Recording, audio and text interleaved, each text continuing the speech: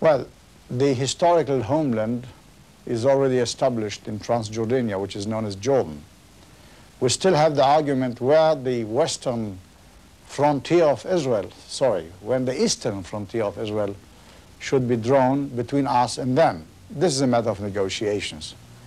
I know that there are many Palestinian Arabs who live in the West Bank, and therefore I think that we should seek a compromise which will satisfy Israel's defensive needs on the one hand, and will satisfy the political interests of the Palestinian Arabs on the other.